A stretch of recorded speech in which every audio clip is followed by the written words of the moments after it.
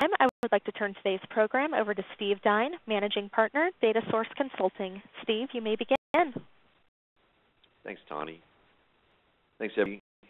Today we're going to talk about enabling Agile with data virtualization, and a big part of why we're talking about that today is both Agile and data virtualization are hot due to the increased pressure by the business to deliver faster, which we're all seeing pressure.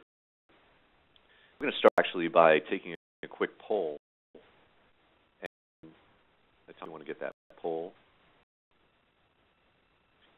And really to know if you're currently or you're planning to use Agile within your environment today. And so we'll couple minutes or at least 20 seconds for you to respond to that poll, and the results should come up right afterwards.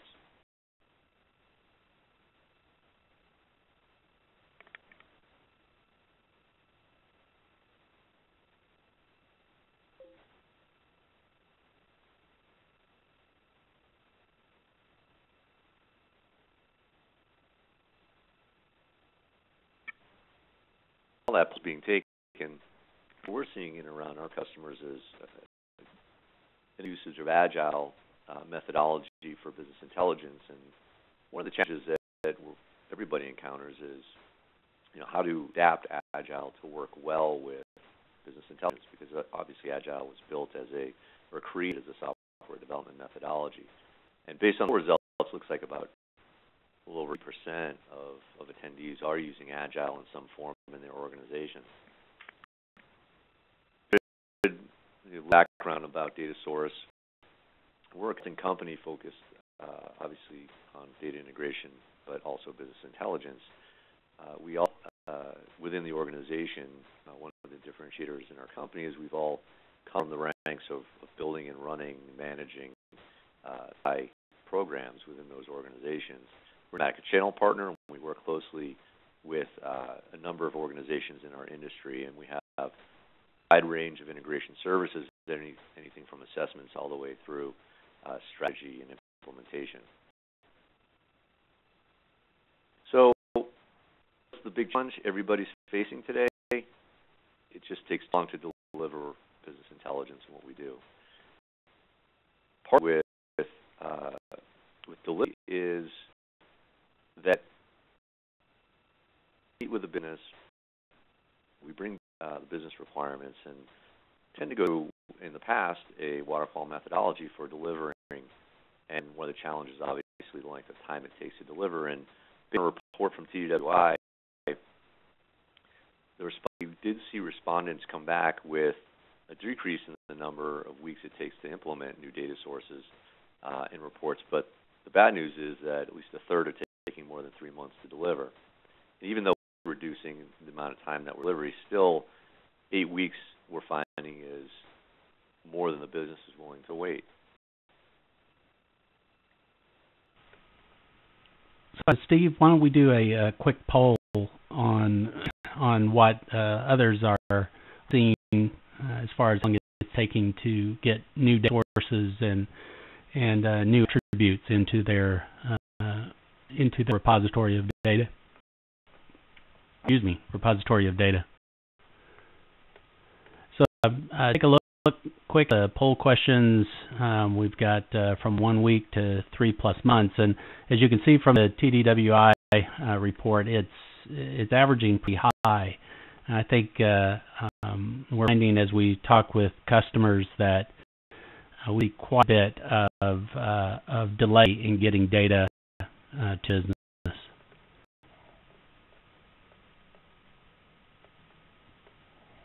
The polls ended. Let's see what the numbers say.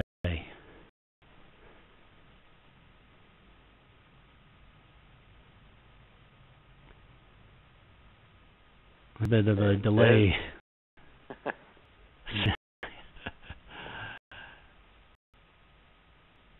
There we go. Okay. So it's like on average 1 to 2 months or more.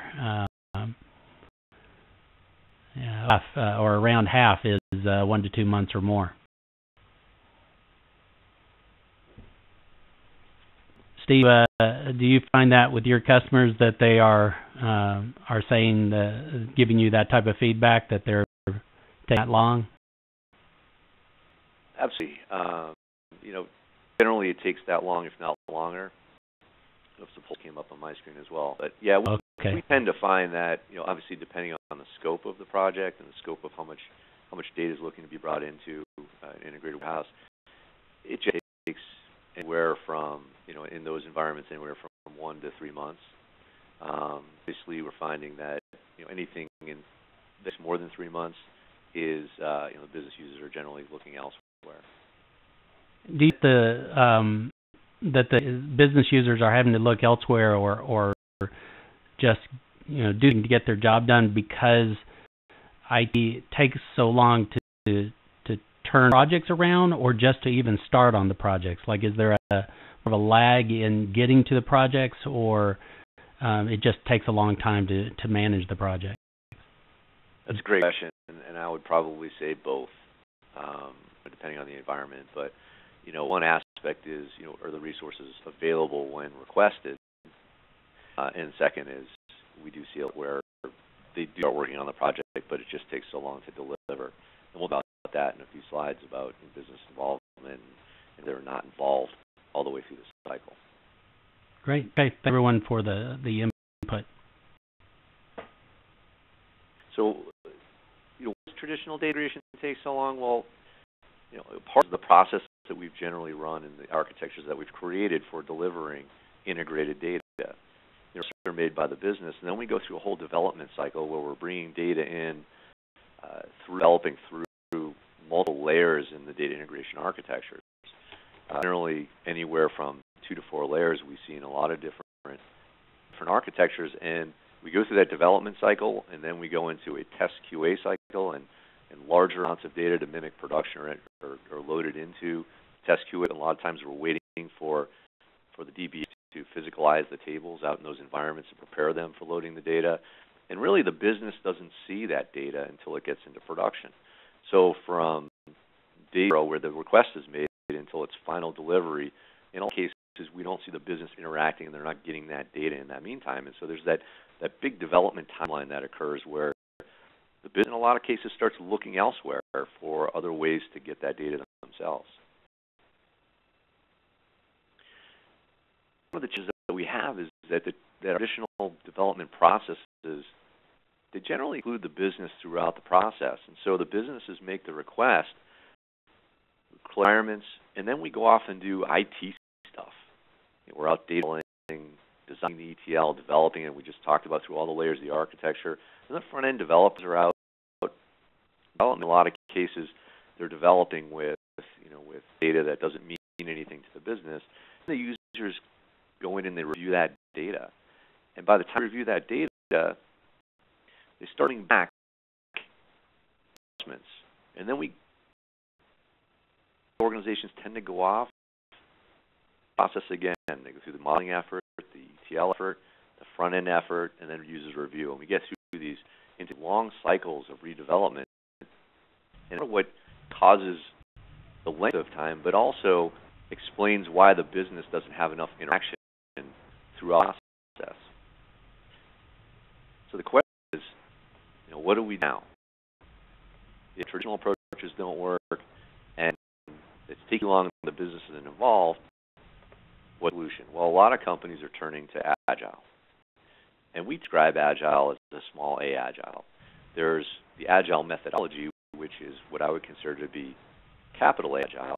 And then there's the components of Agile that we can start integrating into our BI effort. But for those that aren't using Agile, just a quick review, essentially we go through a preparation phase, and in the BI world, we traditionally will have an iteration -1 or an iteration 0, and start a process of going and doing what we call sprint planning, where we're meeting with the business is planning stories, and then we're agreeing on what's going to be delivered in a shorter period of time.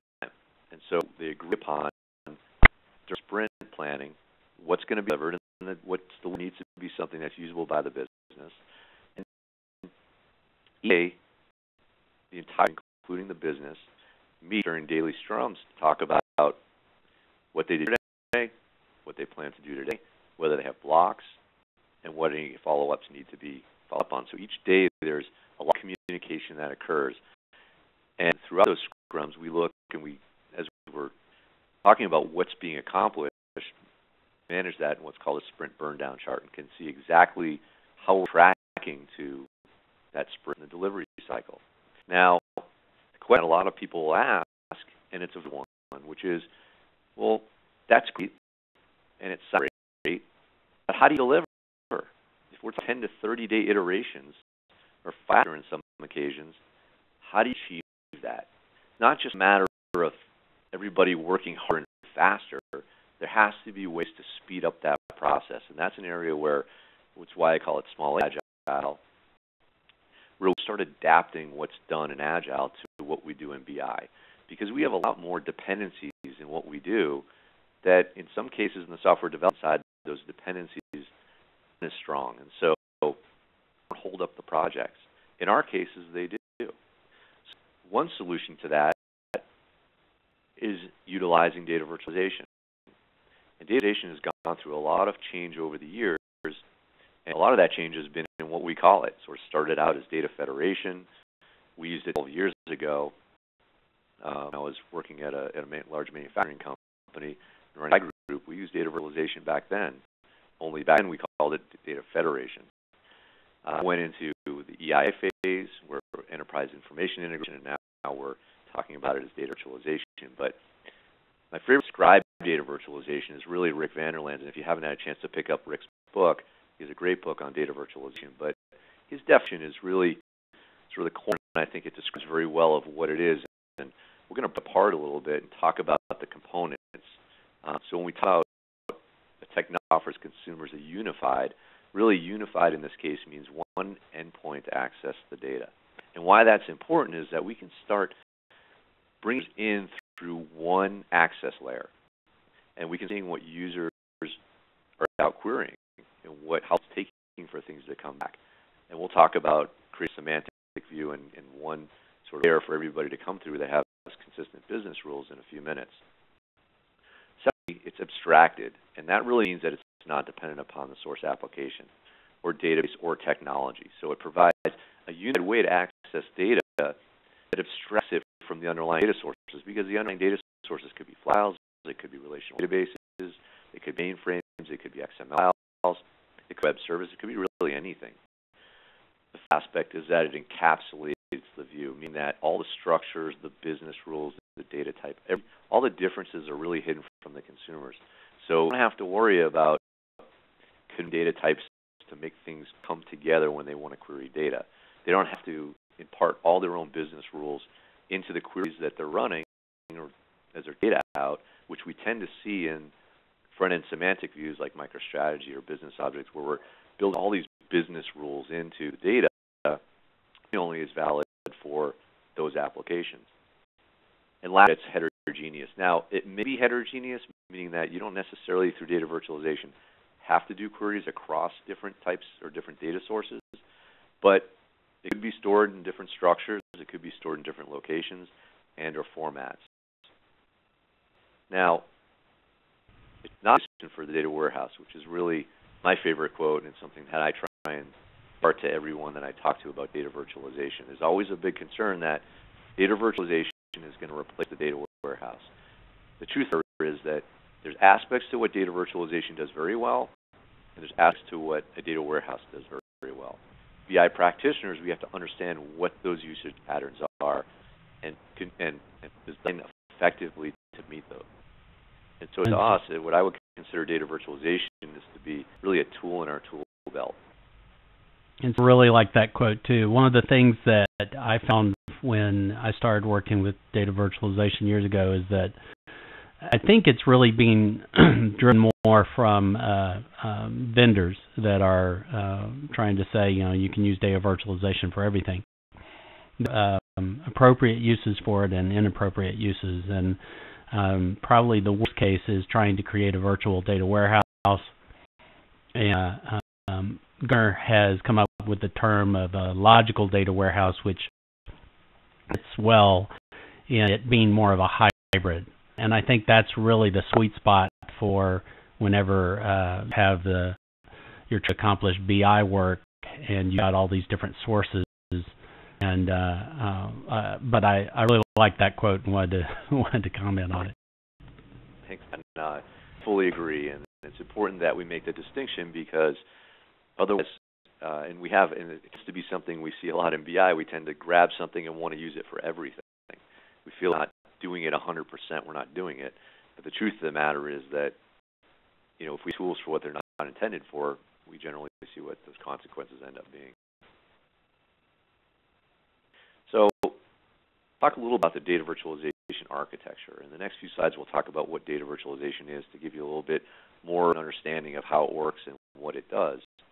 But really, the architecture around a data virtualization is generally there's systems that are source data that lies below the virtualization layer, and there's a protocol layer that, in essence, is how the virtualization product communicates with the underlying data sources.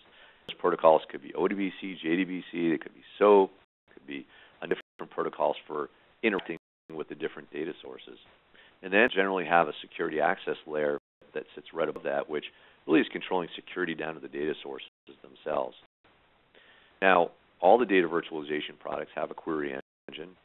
Query engine is much like a query engine you might find in a database, where there's a optimizer and it parses the statements that come in and then determines what the right actual access path and most efficient ways of accessing that data are or is. And products also have a caching engine, meaning that for large data sources, for ones that maybe change a little bit less often or where there's a need to bring data for specific applications and control the volatility of that data, there's a caching engine where you can actually build caches upon the underlying data, the virtual views that you've created. And generally a metadata layer where we can define items and access for those views that are the definitions of those views, and then utilize that and read that throughout the architecture. And above having access, there's generally a user access security layer and then a protocol layer to actually talk to the consumers of the application. So work with the front-end tools, like the business objects or the microstrategies or any of the front-end tools out in the marketplace, as well as ad hoc tools, as well as web services. So there's generally a protocol layer that lies at the top of the virtualization stack, and that's really for communications with the consumers. Now, how does virtualization work? Well, you have an ad hoc query, and you're just doing a select statement across a few different data sources. So within the actual virtualization tool, you'll see that as a view.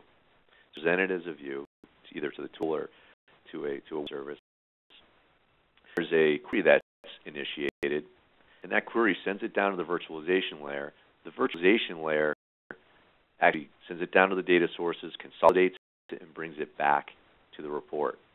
Now, you may have a more complex query that goes across different types of data sources, and there may be a large amount of data that we want to bring into a data source and consolidate that before we run join. And so the query is run down from the actual requesting application. The data is then moved throughout the different sources, brought back to the actual data virtualization layer, and then the results are brought back to that porter dashboard. Now, people that I talk to at conferences or some of our customers will not really understand how that actually ends up looking to a consuming application. And really, the best way to describe it is it really does look like a database. It looks like a database if you go into an ad hoc query tool, or if you import from a front-end application. Really, what it looks like is that you're logging into a database into different schemas. And that's how the different virtualization products present the data to the consuming applications.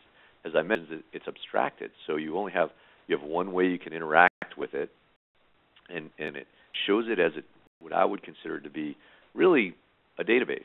And so the way you can think of virtualization is that it's really presenting a layer as a virtual consolidated or integrated database.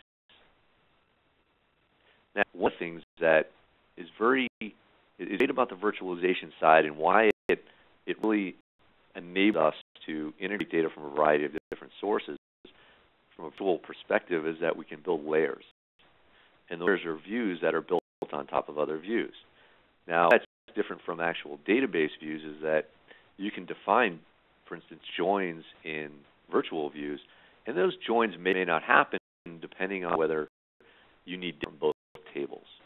And so they're more efficient than creating a database view because Azure is much smarter about what data it needs to go after. So it isolates the changes. So you can build views that build the logic within each of the different views and consumes for other views. And the real magic to designing a semantic view of, or what a lot of people like to call a canonical view of the architecture, is that it presents it in a business-friendly way and helps isolate changes to the fewest number of objects. So old data virtualization architectures generally will build a layered model, and we'll see that in a moment. So with the architecture, we start talking about use cases, and I have 3 cases to present. There's many more we can use with data virtualization, but one is really what I heard to be the augmented data warehouse. And I mentioned we used Federation technology or Federation technology 12 years ago. This is what we did with it, and it's much more viable today because of where technology has come. Essentially, you can query data from the enterprise data warehouse as well as external data from either an ERP system or maybe even an Excel spreadsheet. Create an import view and then a business view of that that information. And that information, for instance, if you have a customer or a extension, and just augment it, additional attributes to that coming from the operational sources, and present that as one dimension. Now, doing that is the difference between doing the entire development cycle for EL and physicalizing the data and putting it through all those layers versus just actually to the virtual query from the other data sources. And so it's very, very quick. It's doing it in a matter of versus days and weeks. And so you can very quickly augment the data warehouse with data from other operational systems very quickly. Second case is creating a virtual data mart. So you can create an enterprise, or you can bring enterprise data warehouse. You can enhance it or not enhance it depending on what you want to do within the virtual layer. Start building out virtual data marts rather than physicalizing that data, which we see a lot in our architectures, where we're physically moving that from the enterprise data warehouse into a data mart. In this case, what we're doing is we're just building views on top of the data warehouse that actually bring that data into a star denormalized schema, or sometimes snowflake schema, depending on the front-end tool that you're using. So we can actually start virtualizing that versus physicalizing it, and use caching strategies to even physicalize some of it, but not all of it, and very, very quickly. And obviously, changes can be made very, very quickly. There's really around operational reporting, and we're seeing that a lot today. The latencies are coming down. Organizations want to start bringing data in a lot faster, but the challenges we have with data integration architectures are that we got to move that data through integration architectures, and it's for anyone that's tried reduce latency in your warehouse to near real time, it's not just a matter of your batches, in shorter intervals. It's actually, you have to architect, and it's not always easy to bring that data in because it's not always available. So we get in directly from the operational source, and as you see in the slide, the transactional system, it could be a replication of the transactional system. We want to mitigate some of the impact on the source system itself. And so a lot of our customers, we're helping them with how to get in more real time and not impacting the source systems to the extent that if we go directly at them, because that's it tends to be a hurdle in a lot of organizations. Build an operational view, and the beauty of it is that we can start adding some of that business names, for instance, to the feed that may not, might be in a very IT or non-business friendly name, whether it's a table name or an attribute name, and we build that canonical view that the business understands, and then present that as operational reporting.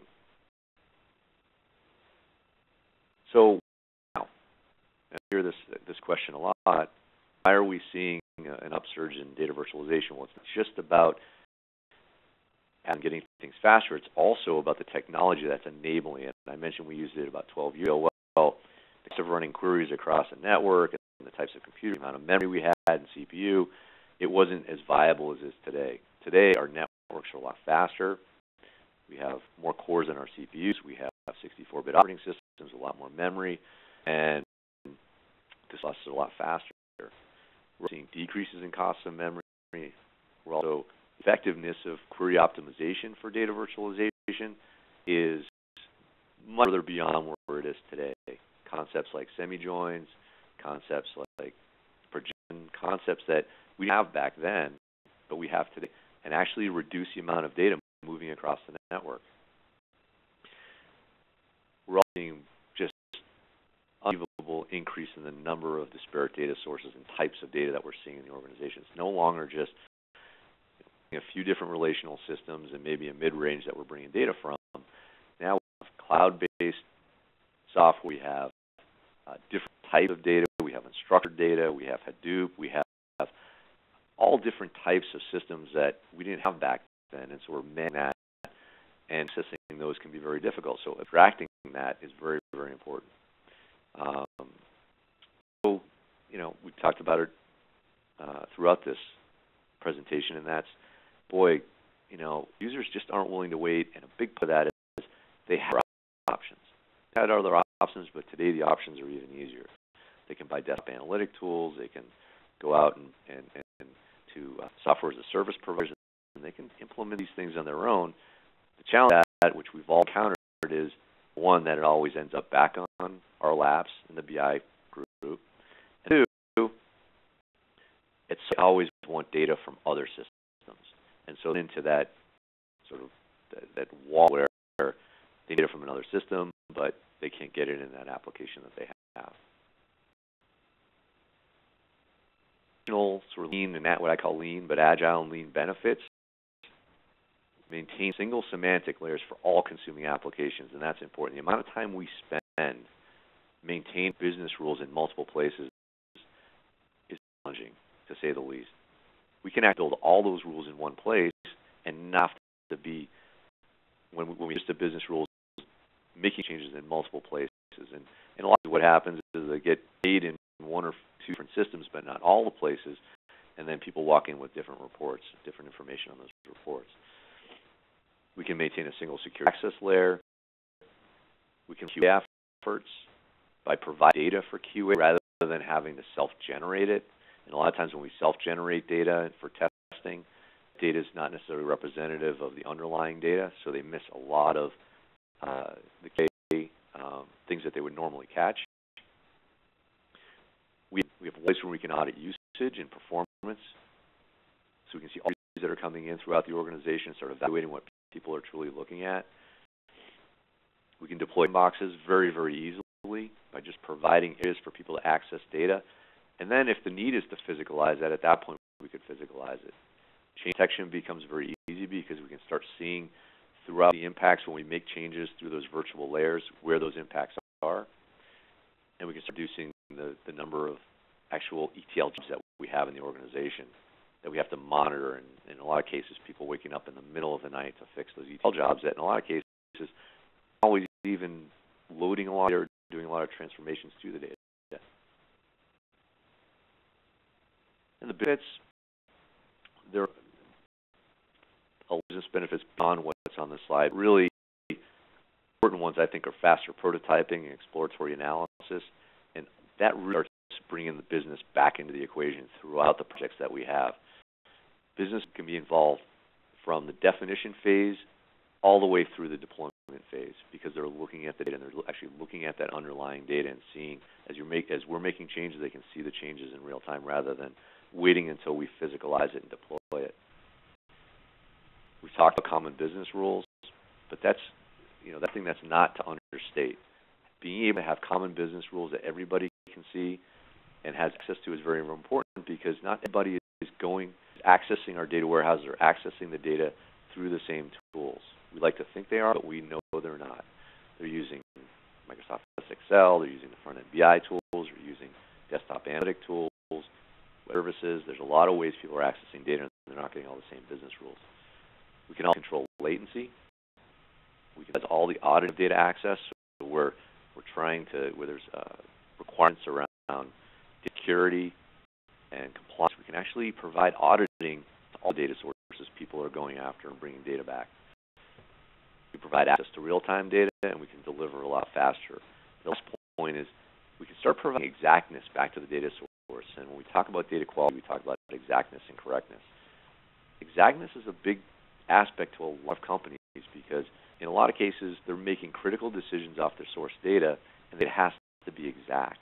And the fewer times we physically move that data, the fact we can guarantee that data is. At this point, I turn it over to Tim. Tim's going to talk about Informatica and how actually Informatica's data virtualization product works and some aspects behind how we manage it and what development cycles are with their tool. If you have any more information, you can contact me at either you follow me on Twitter at Steve Dine, or you can contact me via my email address or call me on my direct line. With that, over to Tim. Thanks, appreciate it. And now I'll spin it over to me. So first, let me introduce myself. I am Tim Smith, a Senior Product Specialist at Informatica. I've been working in data virtualization for over almost 4 years now. And what I was asked to talk a little bit about today is how Informatica addresses this problem of Agile BI, or that is, improve that solution of Agile BI. As Steve mentioned, the problem with BI today is there is no one that only has one BI tool. Usually many different tools being used out there, Excel being probably one of the biggest used BI tools out there. And because there are so many different BI tools being used, we talked with our customers. We found that there were big issues of consistency. You'd run a report in business objects, you get one value. You'd run something in MicroStrategy, you get a different value. And being able to trace that down was a big hassle. Also, a lot of data was getting replicated. So in order to quickly deliver data, IT would provide extracts and got shadow IT. The business is going to get the work done regardless of what IT says. So these projects get queued up, or they're going to take 2 to 3 months as everyone responded. So if it's going to take that long, well, I'm going to get my job done. I'm just going to get the extract. I'll go get the data myself, stand up a little Microsoft SQL database, and solve the problem. So they yielded a bunch of issues. As Steve mentioned, those systems end up often getting put back onto IT or the BI team to maintain, and it's just too much to deal with. So there's no reuse on any of the work that's being done. Someone solves the problem in one tool, it's not there for another tool. And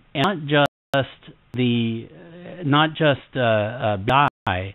Informatica looks at this very differently than a lot of software vendors. We really look at data virtualization as not a solution. This is an aspect of data integration.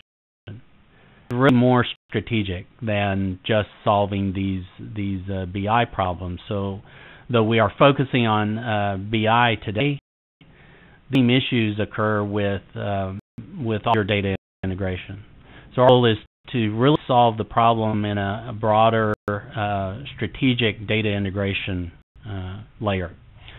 Then can provide the common access across all the different BI tools, everything being used, one place to manage it, one place to find out your lineage, who's using what, and deliver consistency, and also all the transformation capability. I know many of our attendees are current Informatica customers, so all of the power that you've gotten used to using in Informatica to transform, standardize, improve the quality of your data, that is available in this layer. So when we look at this, we then say, let's take this issue where we're doing these transformations throughout all these different systems, sometimes in the consuming application, sometimes in the process, and let's bring that all into one layer. So we're going to call this now the data services layer. And now we can do the transformation and providing that data in a standard model, a consistent model, of a database schema model, and then we can provide a process to transform it, provide in the model, and expose it through SQL. Reuse this through batch processes, expose it through web services, and we get consistency across the spectrum. Everyone gets the same results, get reuse of all the logic that we're putting together to make data consistent and clean it up. Now, I think there are a few technical people out there, so I started out with a data services architecture, but I thought, most of this is not actually that interesting. Let's just talk about how consumers, how users use this type of software. With Eka, we look at things. We don't just have one type of user. We look at developer users. The developer users are users that they tend to write more complex scripts. They'll write a complex transformation. They deal with the heavy lifting. But there's also the analyst type users. And for the analyst users, where with the developer users, we provide an space UI and provide user interface to design these models. For the analyst users, we want to make it easy for them to find the data that they want to work with and to get access to it. So essentially, if we have given users, if we grant them rights to data, then they should be able to put together their own views of data. I'll be able to register their own views of data. You have a lot of analysts that need to not just pull information from data that's out there in all of the database systems that the enterprise has, but also to pull in external systems, like if you've got partners providing data via CSV files or something like that, that needs to be integrated as well. So a way for them to work with it.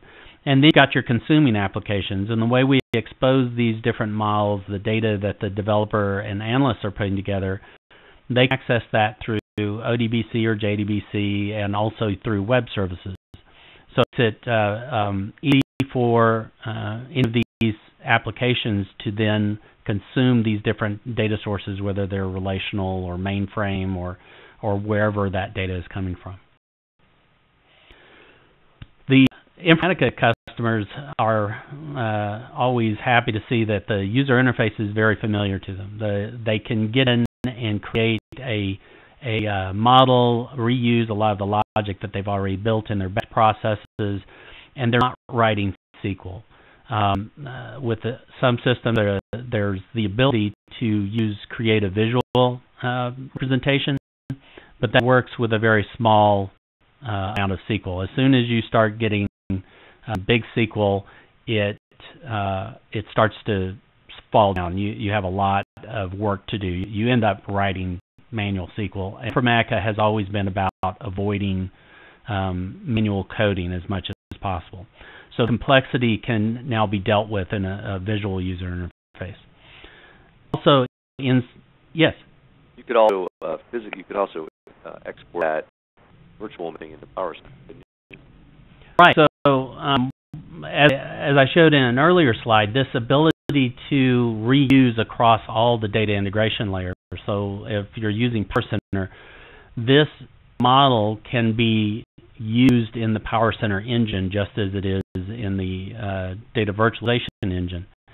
And what it means is that your large volume processes can still be managed. You can use the same model. If you started with one of their data virtualization software, typically first you write in SQL, and second, when you start putting a high load on it, it can't manage it. It's too much data.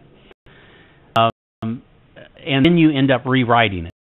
And sometimes you don't know that you have that problem until you have it. In other words, you say, okay, this makes sense for data virtualization, and I'm going to create this virtual database, and I deploy it out, and everyone starts to use it, and then we find out that the data volume is far more than the system can handle. With Informatica, we're able to take this logic and reuse it, put it right into the Power Center engine, and you can 80 to 90% of your work. Your QA work is done, the base logic is done, the model is done. So you just have a little bit of additional work to do. So it's really nice to be able to transition. You can go both ways because we use this, it's all in the metadata. We also provide the tools for the developers to be more effective, more efficient. We do profiling of the sources with full drill down and pattern recognition types, business types like for example, a credit card number or personal health information can be automatically detected in a profile. And it's not just profiling the source of the data or your virtual database. You can profile logic. So an individual piece of logic that you are building, you can validate it before you've even deployed it. So for ability, it's all about having a shorter time cycle to deliver this and making the developers much more efficient. Now, self-service is something else that Informatica saw as being neglected. The business users, software vendors often solve the problem from a technical perspective, but not from a business user perspective, or vice versa. So what we wanted to do was provide as much capability as possible for the end users to do their own self-service consumption of the data. So what we did is said, let's see how we can involve the business users through the whole process, but especially early on. So what we do is we allow them to create their specifications instead of using Word or Excel and writing the specifications in. They can use a UI that is easier for them to use than a development type UI. If you think about what most people do, if you think about what most data is about, even when you're moving data from one system to another, you're doing really a lot of joining, looking up data, a few expressions to manipulate the data, just very basic changes. Usually, most of the work is not actually complex. So what we do is we allow them in a simpler UI to get their data, to then do the same type of profiling and analysis on it that the developer does without having to use a more complex and flexible UI and deploy it. So without IT's intervention, they're able to get access to their own data. And developers can be engaged later to work on that same logic. They can, because this is all within the same system, it's all the same metadata, can leverage those same assets that the analysts are creating, and likewise the analysts can leverage the assets that IT creates when they're doing ETL work or doing more complex data virtualization work. So cross-pollination, the use across the spectrum is a huge thing for the enterprise to be able to leverage. And finally, with IT, they're also able to take, again, those same assets that are being generated and move that out into the operational processes using ETL or other processes. The interface that the analyst uses, or the business user, is a web browser-based UI. And it's more of a wizardy UI. It walks them through selecting the different sources and joining them and looking up additional data. So this is a easy to access UI. There's no deployment that you have to go through. It's pretty easy to work with. So to get started, when you've got these projects that are coming up, it's easy to say, oh, we can do it quicker with data virtualization. But when you talk about really applying Agile BI, how do you make that more effective and efficient? Identify those projects that you're going to attack, and then talk about some of the issues that you're already dealing with previous projects and current projects. So that is issue of quality being in the data. If you're pulling data from many different data sets, standardizing those and being efficient at that. Having the business involved throughout the process instead of at the start to do what they want and at the end to tell you that you deliver what they asked for. The end result is that by using data virtualization with your BI process, you're going to be able to deliver much quicker and get quicker ROI and a shorter time to delivery on your BI projects. So to end with some sources of information, we've got a data virtualization corner that is a good source. We've also got a group on LinkedIn for data virtualization. And I suggest that you go out and look at some of these web pages and pull additional information. As Steve said, he has a Twitter you can follow. So there are lots of sources of information. And of course, Informatica is always here, and Steve Group is here to help with any of your projects that you need assistance with. So I'd like to open up for any questions that you might have at this point. So we'll pause for a moment. You've got a QA tab there, and I think Tawny, is there a way that they can also talk on the call? Yes, there is. Yes, if you would like to ask a question over the phone, simply press star the number 1 on your telephone keypad. If you'd like to withdraw your question, press the pound key. Again, that's star 1 to ask an audio question. And as a reminder, you may also ask a question through your web console. Locate the Q&A panel on the right-hand side of your screen, type in your question, and click Send to submit.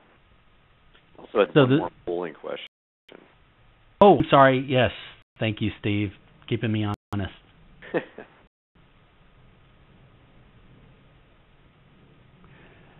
So what we were wondering, when you attack data virtualization, there's usually some concerns that pop up as, if I do data virtualization, how is that going to impact operational systems, or will it perform well, or security? So we have some selections here of the questions that pop up and wanted to get your input. And while filling it out, I did see one question come across the Q&A, and that was that could data virtualization only work on small volumes of data? And if there's large volumes of data, does that mean you have to move to ETL? So there, Tim, why don't you address it, and I'll jump in as well if you want to start. Sure. That's one of the problems that we saw, is that people were using data virtualization and with some trepidation, because we commit to a certain architectural style of delivering the data. It's costly usually to back out of that and change your mind and go down a different path. And that goes both ways. It's not just if you choose to go data virtualization, but let's say that you choose to use ETL and you move through, you go through the project life cycle and you deliver through ETL, and as usual, at the end, you find out now the latency isn't what we need. You took the 2 or 3 months to deliver it. Now we need it, instead of 1 hour latency, we now need it real time. So There's really no one else. I try to be, I hate sounding silly, but there's no one else that can do this. This is the ability to, Informatica provides this ability to essentially switch. That's kind of a marketing term to say you can just push a button and switch. You can't just switch with a button, but it is, all logic is done, all your quality work is done. You've tested the logic and validated. And to be able to out later that you've that you need to change the mode of data delivery, it frees you up. You don't have to spend quite so much time figuring it out. So you have to say, well, what's that break point? Do I move to ETL? You can find that out later. You can go ahead and deploy it virtually. In fact, one of my recommendations is for customers doing ETL that they first take the approach of doing data virtualization. In other words, prototype it first. Do ETL prototyping. And then give the customer, your end user, the ability to go ahead and test the model, test your logic, make sure the data is there, that they understood the data correctly. And at the end, when they approve it, they say, yes, this meets our requirements. You can then ask them, okay, is the performance acceptable? Yes? Okay, I'm done. If I had planned on doing this as an ETL project, I'm able to be done at that point because the customer has accepted the delivery, and they say that the performance is fine. And there's going to be some things that perform well and some things that don't. That's just the way it is. Doesn't matter what software you use. That's always going to be the case. So I like being able to provide that flexibility to do one or the other. We have poll results here, and it looks like we have a fairly even split.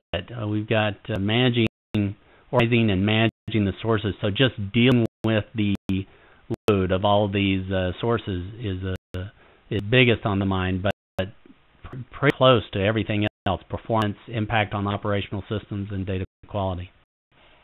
Can you just touch real quickly on just to what you were saying and maybe attack from a different realm? You mentioned earlier that it's really, it's a tool in the belt, and use it for the right purpose. Also, an art to what we do, and part of that is understanding workload and understanding, what we're trying to do with the data and where the data exists, and that's part of the profiling and how much data do we have. But necessarily the volume of data. I mean, you can tackle extremely large volumes with data virtualization, put a lot of that work down onto the database, which is what we try and do on the virtualization side. So it's really more about the type of query that's being run. Not all sources you're going after even are in a database. So sometimes the sources are flat files and they can be very large. So it really, I hate to be a consultant and say it depends, but it really does depend on the type of queries you're trying to run and the types of data you're going after. So I wouldn't necessarily say it's you can only use it on low volumes of data, because what you need to look out for is how much data is being joined together between the different systems or the different sources, is how much data is being returned back to the end user. We had a couple of other questions on here. Let's see, a question about can data virtualization be done on structured and unstructured data? It can. It works on both. Another question was, during data virtualization, where do you keep or store data after ETL processes? So data virtualization is not about storing data. It's really about delivering usually small segments, usually requests. Like if I run a BI report, I go get the data, I cleanse it and resolve it with other sources of data and return that data set, and I'm done. It doesn't get stored. As Steve said, you can use caching techniques to improve performance and to reduce the load on the operational systems during certain times. So in that case, we store but you don't have the DBA involved. They just allocate so much space and they work with it. So I hope that answers your question. And the next question, does the tool integrate with Metadata Manager? That is being released here in December. I actually am using it right now with Metadata Manager. So yes, full lineage support. Are there any other questions? I think we're at the end of the hour, but any other questions? Any other questions at this time? Thank you.